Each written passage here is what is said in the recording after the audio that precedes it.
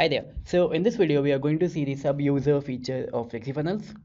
Alright, so the first thing that you need to do is you need to click over here and inside your dashboard, and then you will see this particular tab, Manage Sub-Users. Okay, you click over here.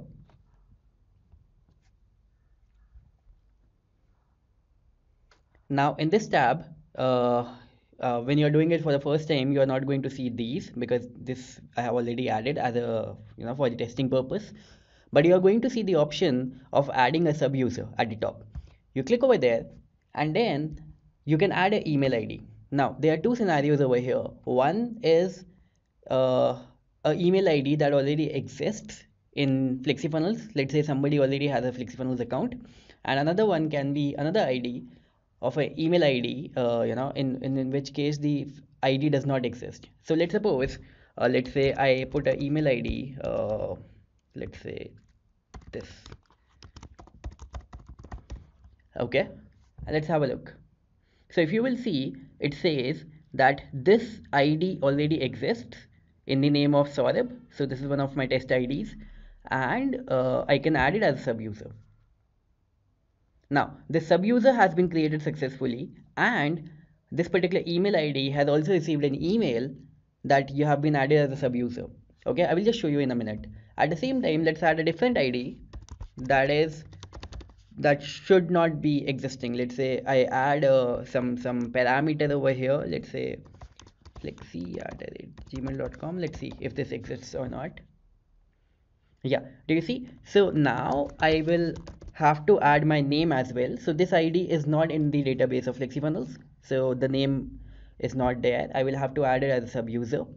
And in this case, so I have this email ID open with me over here. In this case, I would have received an email once again. So let me go back. So this is the ID that I have just added, okay? This is the ID that I have just added. Okay, probably this one. So I've added the same name everywhere. Yeah, this is the ID at the end. So if I will go and check, and you will see your FlexiFunnels account credentials. So I have received this email wherein I have received the login URL, username, and password. Alright, so these three things I have received. So this is as a new user. At the same time, if I want to see the ID that already exists, so in that case, what is going to happen is it is going to simply say that, let me show you. It is going to simply say that use your existing password. So if an ID already exists, if you will see this one, like I showed you that it already exists, so it will simply say that this ID already exists. Okay. So now the sub user has been added, and let me open one incognito window. Okay. Uh, and in that incognito window, I'm going to log in using this particular sub user access. Okay, so this is a new account, and let's log in over here. Alright, so if I'm a sub user, what is gonna happen? And if I'm a sub user, okay, two things. If I'm a sub user and I don't have an existing FlexiFunnels account, so the first thing it is gonna show me is that you need to switch to the sub user. I mean, switch to the main user. So the main user is this account. Okay, main user is this account from where we created the sub user. So this is the main vendor account. If you will see that the main vendor account name is also Saurabh, so that's why it was showing you switch to Saurabh. Okay, so now I have switched to Saurabh, but now as you can see the arrow in this particular incognito window, see this is the incognito window. Just for clarity, this is the incognito window in which I have logged in as the sub user, and this is the main window in which I have logged in where my photograph is there, in which I'm the vendor basically. So in the incognito window, you can see this arrow, right? So this user is now logged in as this user. Got it? So if I will go to projects, as of now, from the sub user perspective, I cannot see any project. I cannot see any product. Okay, if you will see, you are not authorized to view this page, and I cannot see any funnels as well. I cannot see anything basically. Let me go to settings as well. I cannot see that as well. Okay, let's have a look. So I cannot see settings, I cannot see anything. Got it? So now what we need to do is, what happened over here? Okay, so now what we need to do is, in the vendor account, we need to give some permissions. Do you want to give permission? Let's suppose there are some projects. Number one, do you want to give this particular sub-user the permission to create projects or not? If you want to give that, you can enable it over here. And then this is the permission to edit. So how many projects do you want that this user should have access to? All projects or the particular project? Let's suppose you want to give access to a particular project. Let's suppose 1, 2, 3, 4, 5, and 6. Okay, let's suppose these 6 projects I've given access to. Let me go to the sub-user account, and in the sub-user account, let me refresh over here.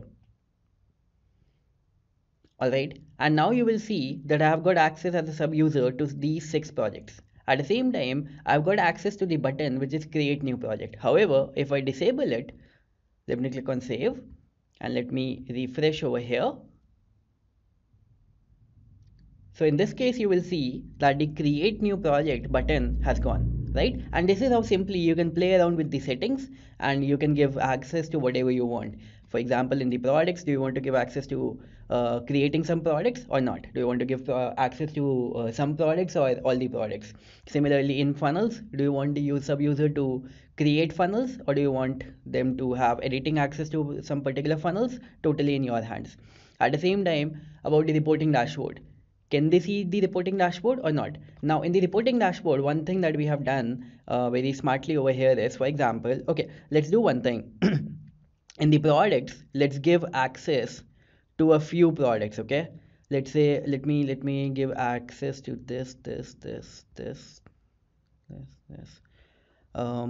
I just want to ensure that some products are selected in which recently we have done some sales.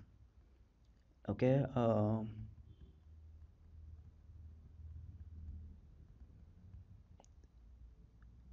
this is our testing account, by the way, so that's why I'm not sure. Okay, so I've given the access now. Let's go to the products tab. Let's refresh this. And now I've got access to the some of the products, okay, as you can see. Now over here, if I will go to the reports tab, all right,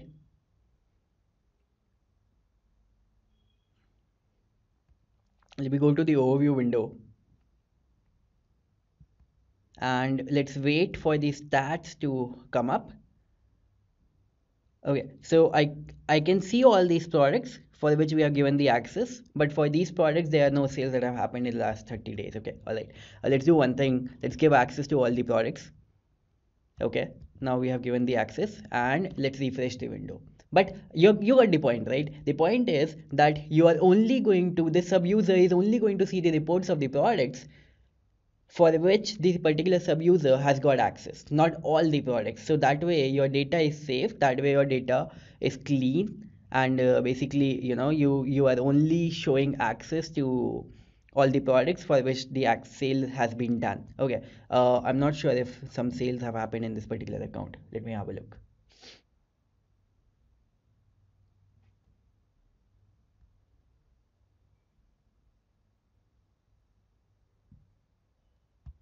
Okay, no sale in the last 30 days. How about, let's say we make it all time.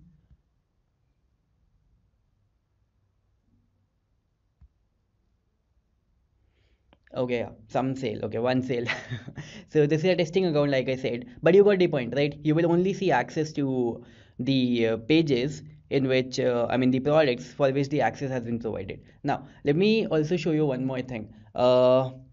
Let's talk about the settings. So in the settings also, you can give access to only a certain area. For example, let's say not all the order responders, but just one. Okay, not all the payment gateways, let's say just one. Okay, and let me click on save now. And in the products, let me give the access to creating the products. I will show you why. Let's go to the products. So I've given access to just two orders, I believe just one order responder and just one this thing, payment gateway. Let me create a new product. Let's make it a digital product and let me call it test product. Okay, let me click on live and you will see that in the payment option I have received, I can see just one payment option. That's it. I'm not seeing all the payment gateways, just one. So if you're working with multiple clients, let's suppose, so you will be having multiple clients payment gateways over here, but you can show just one to a particular sub user. All right. At the same time, the stats are also visible just for one of these products. I mean, whatever you want to enable. In the pricing settings, you can play around, of course. Let's say just quickly make it 10. um, Main thing is, let me go to the set product rules and select an autoresponder, and in the autoresponder settings you will see that this user can only see one autoresponder for which they have been given the access. So if you will see, it is all detailed, fully detailed, right? We are only showing those aspects for which they have received the access, and not showing at all any other settings, any other autoresponder, any other payment gateway, any other product, or anything for which they don't have the access. For example, let me go to the edit of this particular page, let's suppose, and in the page settings also, when I'm connecting an autoresponder, it will be the same thing, right? I will just show you one second. So I'm putting a form, and in the form settings, for example, let's say if I want to connect a autoresponder, you will see that I can see just one autoresponder. That's it. I can connect with the list and all, but just one. I cannot connect with any any other autoresponder or anything else.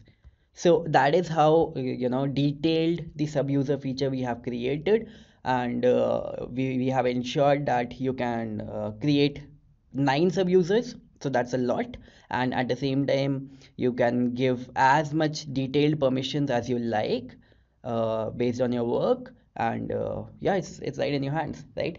Let me know if you have any questions, put it down in the comment box, and happy to help. Thank you so much.